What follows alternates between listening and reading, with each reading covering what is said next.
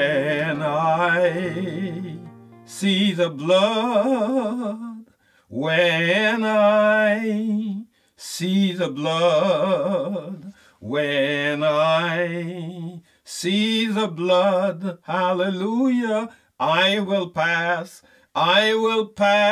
over you. Good Wednesday, friends. May the Lord bless you real good as we come together in the house of the Lord.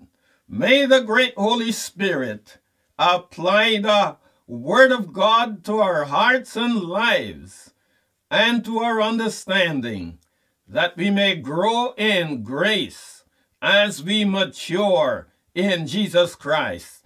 The Lord bless you as we read from Exodus chapter 12, reading verse 13. And the blood shall be to you for a token upon the houses where you are. And when I see the blood, I will pass over you, and the plague shall not be upon you to destroy you when I smite the land of Egypt. Praise be to God. My friends, it's roundup time. It's going home time. Now, you know, in the Old West, or in the Pampas of Brazil, or any of those great South American nations, there's a time when all the ranchers, all the cattle ranchers, move their herds to one place for shipping to government locations and places where there is the need and market for beef. And therefore the government will send their inspectors and rangers to inspect the cattle that have been rounded up. Now, of course, because the cattle are owned by many, many ranchers, they will all have differing brands, various brands, just as in like the churches of today, and like the hour and time that we are in. The great governor above is now gathering in. And so all the churches, all the people that name the name of Christ and claim him as their Lord and Savior are gathering their people in, each one carrying their church brand or the name of their various churches upon them. But even though they have the brands, the government inspectors, the angels, the men anointed of God by the great Holy Spirit are not there on the scene to check the brands so much of those cows or of the animals, or if you want to say the angels checking the individual believer, not as to their membership. God is not interested in what church you're a member of, or I belong to this, or I'm a Baptist, or I'm a Methodist, or I'm a Anglican, or I'm Presbyterian, Congregational, Jehovah's Witness, whatever name you would like to stamp, brand on yourself, your forehead, your neck, whatever. That is your concern between you and your Maker. But what they are checking for, not your church name, not your brand name, but God sifting out the wheat from the tares, separating the chaff from the grain, separating the genuine from the make-believe. He sends them to check out those animals with the blood test. And I want to say today, naturally speaking, all of us, we need a blood test. And more importantly, we need a spiritual blood test. Because unknowingly, we may look well, we may act well, or behave well. A person may even behave like a Christian, and that could be evil in disguise. So you must have the blood test. You must be tested by the Spirit of God as to the condition of your blood. Because you may be having bad blood. You may be having mad blood. You may be, oh Lord, have mercy. God help me.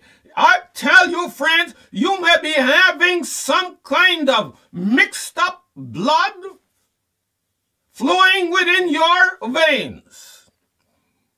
And it'll take a real doctor of the scriptures like Dr. Simon Peter, Acts chapter 2, 3, and 4. You'll find Dr. Simon Peter there checking the people and finally coming to the conclusion that they have some bad traditional blood in them and they need to cleanse their blood, and the only cleansing they can have is by the cleansing of the blood of Jesus Christ, the name of Jesus Christ. Repent and be baptized in the name of the Lord Jesus Christ, and you shall receive the gift of the Holy Spirit. Amen. May God help us today as we look into the Word of God and see we need to have God's blood test. For He is the one, the great governor, the government of heaven, the government of the kingdom, testing His children, trying them, proving them, so that He or they will know who they really are, who their real Father is, where they come from, and where they are going. So, we are not here to look at brands. We are not here to look at church names. We are looking for the blood.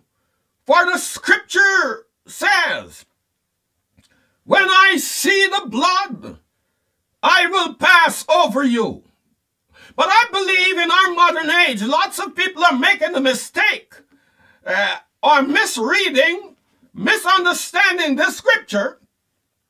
For it does not say, when I see your brand, when I see your church name, I will pass over you. No, God is not interested in that. He is only interested in the blood. And He wants to test us to see what blood we have in us. As I've before said, you may have bad blood. You may have mad blood. God isn't interested in your race. God is not interested in your religion. God is not interested in your affiliations.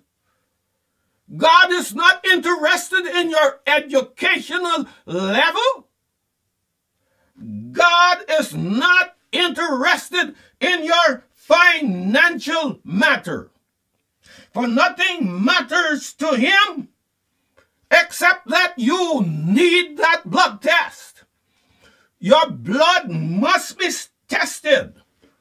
And if you delay, you don't want to get it tested, then you may find that you suddenly grow sick, or you're suddenly ill, or you could even die. Just yesterday afternoon, I was speaking with an individual who was letting me know how that their mom, who is up in years now, went to the eye doctor for an eye test. And in testing the eye, the doctor said, from the way the blood is moving in your eye, you have a problem with the blood flow in your heart. And you'd better rush now and have yourself tested, for you're now open to getting a sudden stroke, or you can die. So this is an emergency. You need to have a blood test. And thank God that dear woman went to have her blood test, and when she was tested, the doctor says, no, you cannot even go home. You have to stay right now. They took her in, operated. She had a problem with her heart, and if she had delayed, her heart blockage would have gone on, and she would have expired and gone to the great beyond. However, as of today, the woman is fine, and she is strong.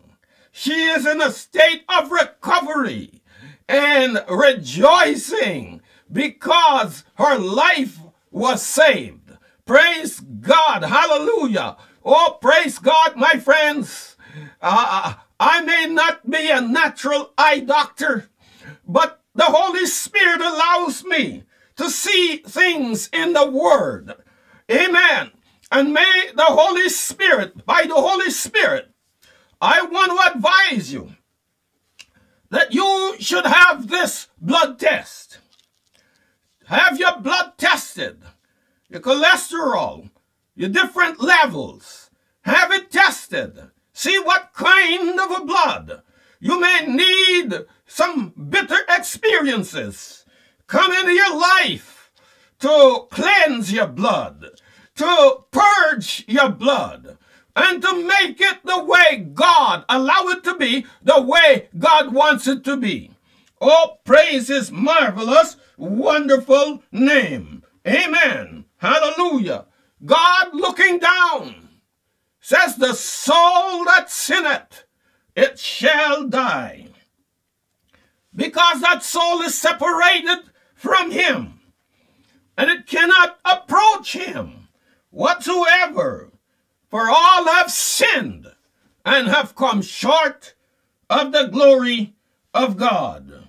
Amen. But thank God, as we look into the Old Testament, when the entire human race was caught in the thraldom of sin, God tell the priest, take an animal and took its life. And there, the life of the animal was taken instead, or in substitute for, the life of the sinner. And so, without the shedding of blood, there is no remission of sins. And so that sinner would have to bring a lamb up to the temple. And the high priest would let the sinner lay his hand on the head of that lamb. And there, the high priest would then cut the throat of the lamb.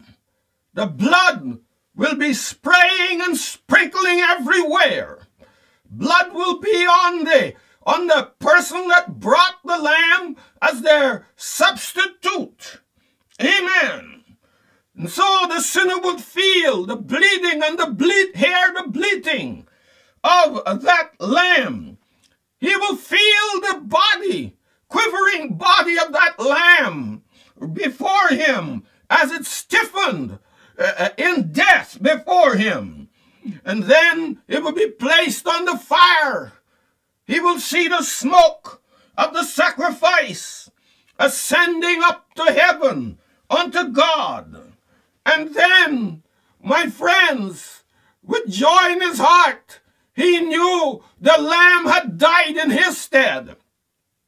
He knew the Lamb had taken his place. He knew that that innocent lamb that did nothing had forfeited his life instead of the sinner forfeiting his own life.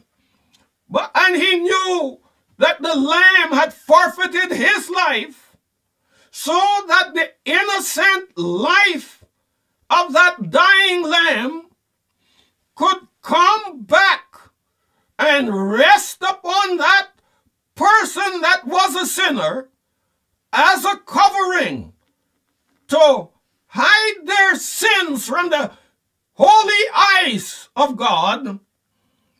And so the blood of an animal not being equal, or the life of animal not being equal to the life of a human, could only cover sin, but it could not take away sin. Therefore, back in the Old Testament, we find that they would go out with the same desire with which they came in. Though they were protected, though they were covered, they will go out with the same desire to commit sin as when they came in. And thus, you will find in the Old Testament scripture that they had to come back year after year to make sacrifices and offering for their sin. Oh, my friends, but thank God, the scene changes. Glory to his marvelous name. For in this New Testament, we find this dying lamb, the Son of God, Jesus Christ. Hallelujah. The Bible says he gave his life as a ransom, not for one sinner, but a ransom for all, for many. And by faith, we walk up to him and we lay our hands upon the head of our dying lamb. As in the words of the song, "Dear dying lamb, thy precious blood has never lost its power, and there may I, oh praise God, we lay our hands upon our dying lamb, and that dying lamb being Jesus Christ. Hallelujah. We believe that by holding on to him by faith, amen, amen, and seeing his bloody wounds, seeing the blood flowing from his head, his hands, and his feet, his lacerated back with the Roman whips upon him, we feel the pain. We hear him cry, "Eli, Eli, lama sabachthani." Amen. My God, why hast thou forsaken me? And what happened? The Bible said he gave up the ghost. He gave up the ghost. Hallelujah. What ghost? The Holy Ghost was in him. And he gave up the ghost. And so the life that was in him, or the Holy Ghost was in him, was now released. The life that was in him was now free. It was once in one man named Jesus Christ, our representative. But when our dear dying lamb laid his head down and gave up the Holy Ghost, that Holy Spirit is now made available. It's in the atmosphere, in the world today, available for everyone that will sincerely believe that with all their heart, that the reality of the power of the Holy Spirit and the presence of the Holy Spirit to fill you, to anoint you, to take your life and make it over again, and to express himself through you and use you for the glory of his marvelous name. Thank God, the Holy Spirit, who is the life that was in the blood, has now come back and is here to come upon every one of us repentant sinners. Oh, precious is the flow that makes me white as snow. No other fount I know, nothing but the blood of Jesus. Hallelujah. The life of him came back upon us. You see, as I've said, God has to give us the blood test. Amen. Because you need a blood test for the purposes of your natural health and of your spiritual health. You need a blood test to show what is your origin, who really is your father. We're living in a day, in the hour, when the Bible says the hour will come when they're going to take women. They're not just going to marry women. They're just going to take them, live with them, making a whole lot of children, but not taking responsibility for them. Instead of marrying them and protecting them and preserving them and watching over them. But no, the Bible says they're going to marry and give in, they're going to just take women and carry on like that. And so the children are born. And one woman may have children from so many different fathers that they don't know which one is their father. So many people join so many churches, going to this church, that church. They're Baptist, they're Methodist, they're this, they're that. After a while, their head is spinning. They're denominational mental chaos.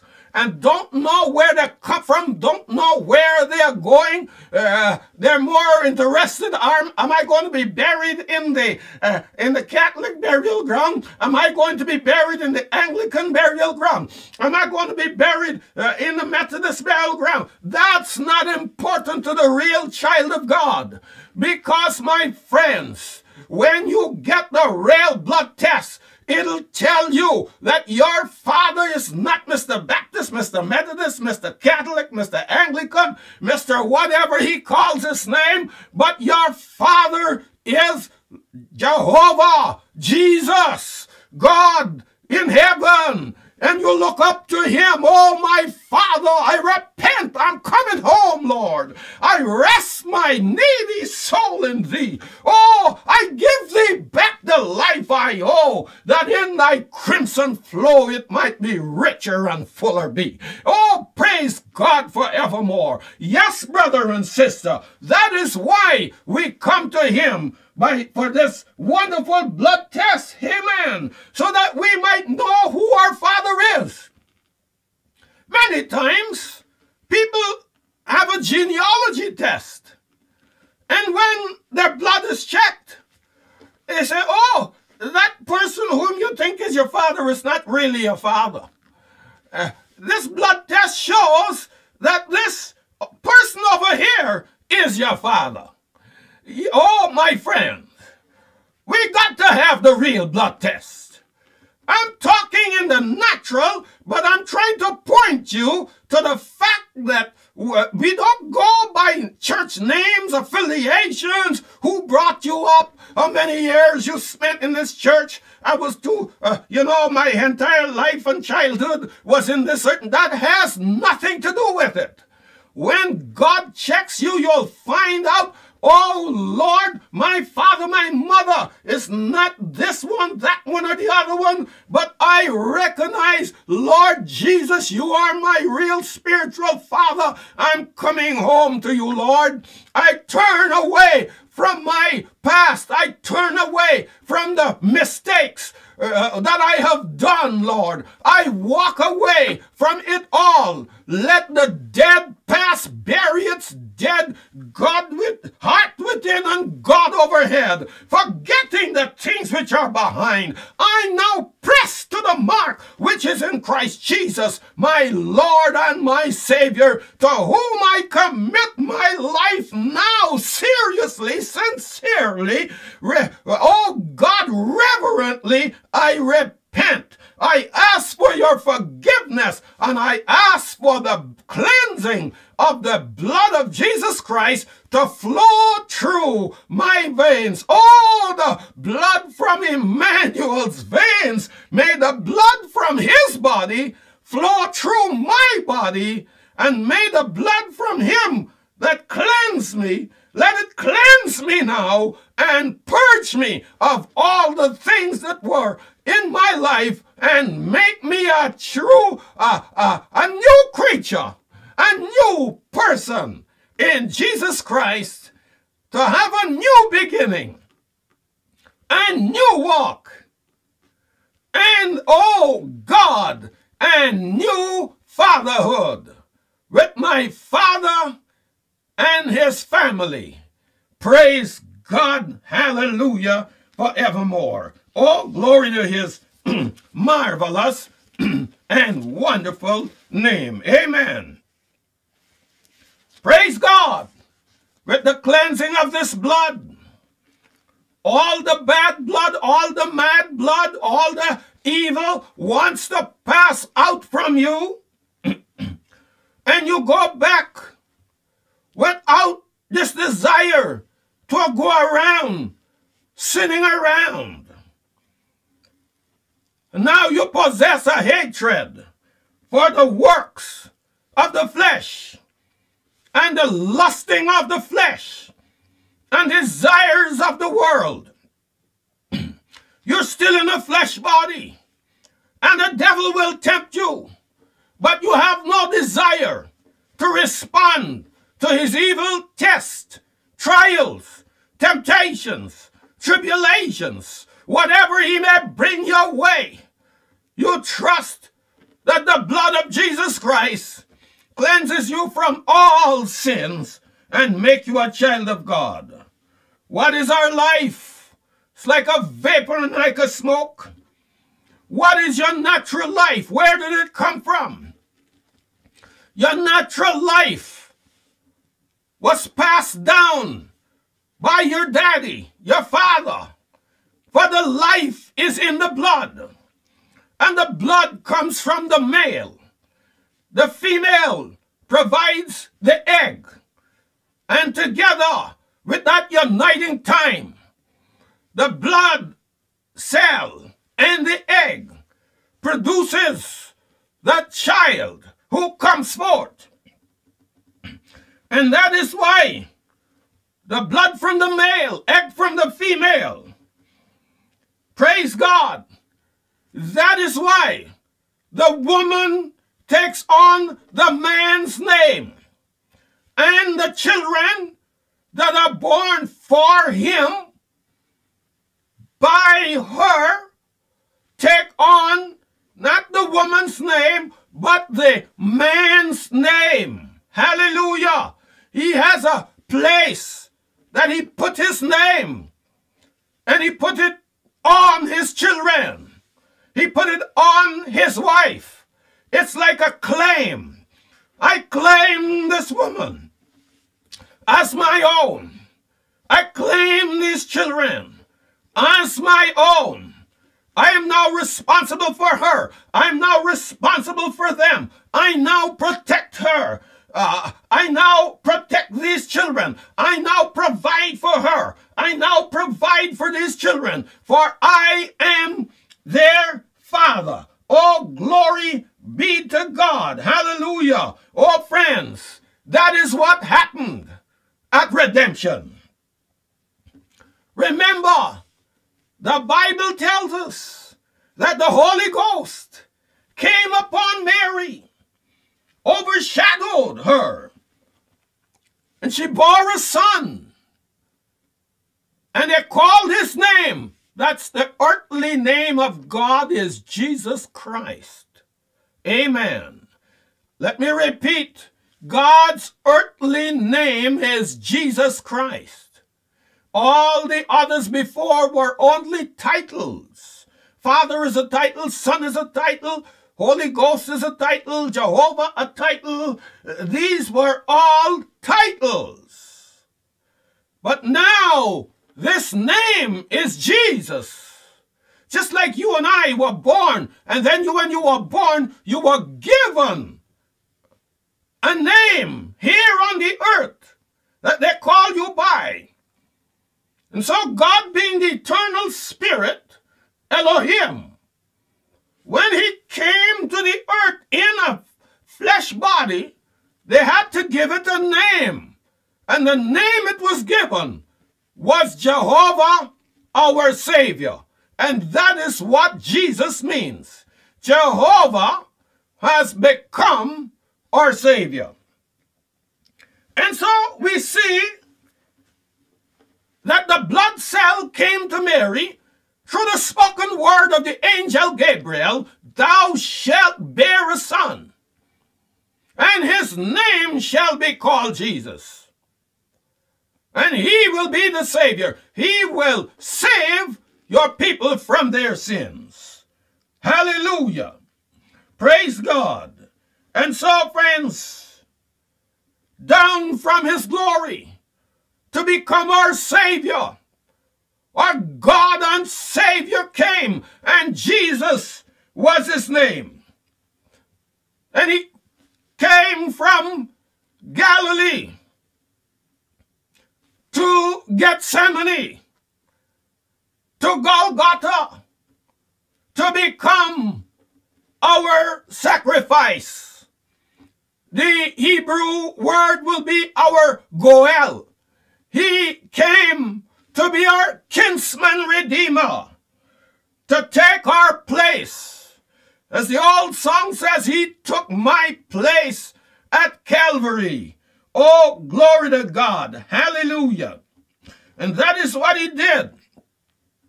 Shed his blood and gave up the ghost. Now, as you know, when I was in Pentecost, many other people are still caught in those various traps or those various denominational names. I was taught to believe that the blood of Jesus was just the red chemical that we could imagine and believe flowed out of his body. But they forgot one thing. The Bible already told us the life is in the blood. The life is in the blood. So when Jesus died and the blood flowed out, it wasn't so much the red corpuscles of the chemicals, but that life he gave up, the ghost, went back to heaven. And under their Pentecost, the Bible says, he came back down upon the believers in the form of the Holy Spirit. The Holy Ghost that came out of him came back down, for the life was released from in that blood and came to us. Hallelujah. And that same spirit of life to dwell within our hearts, within our lives, and to set us free. Amen. And so we don't have to come back year after year. Amen. Like Jesus told Peter, you don't need to be, for me to wash you again. Right? It's just your hands and your feet. That's why you need to have the washing of the saints' feet, which is to say your daily walk. You can repent of that every night, every day. Ask God to cleanse that part of you. But as far as your soul is concerned, once you're truly, genuinely washed, you're washed forever and cleansed by the blood of Jesus Christ. And by one sacrifice, he has set us all free if we are willing to accept the change and allow him to turn our lives around repent, to turn back, turn around, go in the opposite direction from which you might be living now, and let God have his way and have the victory of dominion over sin by receiving the life of Christ in you. And then he reigns as Lord of Lords, having victory over the world, the flesh, and the devil. God promised by the great prophet Isaiah, I'll give you a sign. And the great sign that I will give you is that a virgin will conceive and bear a son. That will be your sign. Oh, praise God, that will be an everlasting sign. And he shall be called Emmanuel, which is meaning what? God with us. Glory to God. Hallelujah. And thank God he has come down. Amen. Once more to dwell not in Jesus back there, but in you and me here today. Praise God. And making you another manifestation of Emmanuel. God walking up and down amongst the people in you and me. The unrecognized presence of the living God, living and moving in the life of the true believer, walking here upon the earth. Oh, glory to his wonderful name. Amen. Thank God. The blood cell for Mary came to her, not by her going with a man, but the blood cell came to her through the spoken word of God. And that brought life. Amen. To fulfill Genesis chapter 3 verse 15. How that you will bruise the serpent's head. Amen. And he will bruise his heel. Praise God. And there in the body of Mary, in the church, in the body of Mary was created a body for God to dwell in. Type of the true believer, of course. Amen. Praise God. And so we know how he was born, how he grew, and how he was washed by John the Baptist as a sacrifice, and the Holy Spirit came upon him like a dove. Amen. Praise God. Hallelujah. Oh, this is my beloved Son. Hallelujah. In whom I am pleased to dwell in. That's the life that came back upon the sinner. And that is why, when that life is in you, he says, because I live, you shall live also. Amen. Thank God, born again, free from sin. I'm happy night and day. Oh, hallelujah. Aren't you happy today? Or if you're not fully happy, if you're not certain, then while I'm yet speaking, or after I'm finished, may that brother, that minister, that person lead you to Christ, where you can repent of all your past, the mistakes that you made. Oh my, yes sir. Oh, the hours that you have wasted are so many. Oh, the hours that you've taken up. Oh, my friends, may God forgive us, cleanse us, wash us, and make us all over again, that he might live in us, that we might not produce an imitation of Christ, but we will produce the reality of the very life of Christ living in us and through us for his glory. For real Christianity is not you trying to be like Jesus, but real Christianity is the real Christ living in you and living out his own life. And you cease from your own works, your own trying, your own striving, and allow him to live through you. Christ in you, your hope of glory. Blessed be the name of the Lord. How striking it is. The great Jehovah come down, crying over a manure pile.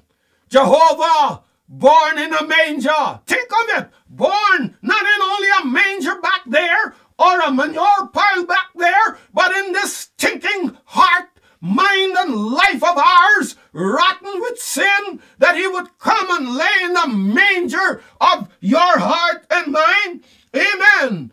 To a proud, puffed up, intellectual, know-it-all generation. Oh, my friends, God has come and manifested himself in the lives and hearts of the true believer. Think of it. Baby Jehovah allowed himself to be represented in the form of a baby crying in a manger. The form of his Holy Spirit crying in me and you, crying out the gospel sound of the word of God. And to them it seems foolishness. To those that know not the wisdom of God, it seems rough, crude, and foolish. Not systematic, intellectual, presentational, and all that sort of thing, which that is good. But to hear a voice of God speaking through the heart of the true believer and crying out, "Come to me, son. Come to me, child. Come to me, my people." God, the great shepherd, calling out his sheep. "And my sheep hear my voice, and a stranger they will not follow." Oh, praise God, Jehovah, living, dying, rising, and coming again.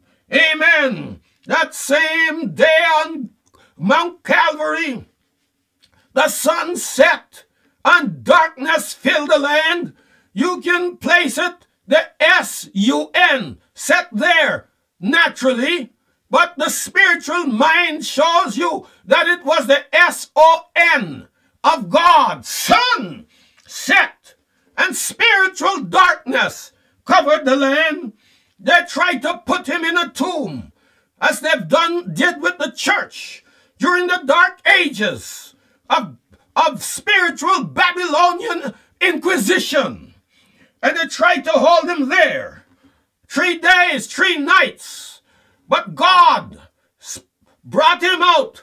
Luther, Wesley, back to Pentecost. And Pentecost gives what? Resurrection came out of that. Praise God. Hallelujah. He raised up and brought back a glorified body in which he lived to fulfill his word. Jehovah, come back like a mighty rushing wind, moving by his spirit. Amen. Now coming to stay and live within his people, to heal his people, to live in his temple, to raise up his people, to baptize them and fill them with the spirit of all kinds of interpretation and anointing and miraculous divine power in the world that would attract the attention of the people, that they might know he lives in me. He lives in me. Oh, the God of all heaven and earth now lives in me. And when they recognize that it's God in you, not you, but him working in you, it brings their attention back to the word of God. Hallelujah. We serve a mighty God, not only able to heal sickness, but he can heal the sin-sick soul. He can save the sin-sick, dying soul. Save the prostitute. Save the adulteress and the adulterers, the fornicators, the dirty living people in this world. He can save the intellectual, the financially so-called successful, but dead in your sins and in your iniquity. The same God that does that can save the champagne drinking official as well as he can save the drunkard in the street. God can save the cigarette smoking woman or man as well. He can save the cigar puffing banker up there. A mighty God, and his love and grace is great and mighty. Oh, praise God, hallelujah. Down from his glory, ever-living story, my God and Savior came, and Jesus was his name. Oh, what condescension, bringing us redemption, that in the dead of night, not one faint hope in sight, God gracious tender laid aside his splendor, stooping to woo, to win and save my soul. Thank God that he came and shed his precious blood. As I wind up and conclude what I'm saying here tonight, shed his blood to set the captives free, came and redeemed his lost sheep. Some of these things I'm saying here, I won't even bother to expand or comment on them. Captives free, lost sheep, somebody owned you before you got lost, and he's now calling you back again, giving us eternal life. Eternal life, life unending, where we cannot perish. For he that liveth and believeth in me, though he were dead, yet shall he also live. And the Bible tells us he won't lose not one of them that believes on him, but he will raise them up in the last day. Oh, hallelujah, thank God. We cannot be hurt by the second death. Yes, the first death of natural body, we all grow old and we may physically die, physically in the natural body, but that soul, once it's repented, once it's come under the power, the empowerment, and the transformation of the blood of Jesus Christ, it cannot die. And the second death has no power over us. And it has no power over us because we belong to the Lamb. His name is on us. He owns us. He claims us. He is the great victor, the mighty conqueror, the overcomer. And we follow him wherever he goes. And where does he go? He says, I go to prepare a place for you, that where I am, there you may be also. And what do we know? He's gone into past the veil, into the heavens where the glory never fails. Oh, hallelujah, hallelujah, hallelujah to the Lamb. May the Lord watch over us, cleanse us. May the Lord take us with him as we surrender our lives to him, that we might rise up, live for him while we're on earth, that we may be caught up together with him in the air, the rapture, and live with our Lord forevermore. May God forgive us of our sins, everyone, cleanse us, wash us, and bring us once more together again on Sunday morning with a new life, with a new hope, a new walk, a new future. Praise God. Thank God we serve a God of a second chance, that he can give us a second chance of life, a second chance to walk with him, live for him, represent him, and to just allow him to live his own life through us, that we can become a living manifestation of the presence of God in these last days. May the Lord richly bless you and watch between us until we come together again. God bless you, my friends.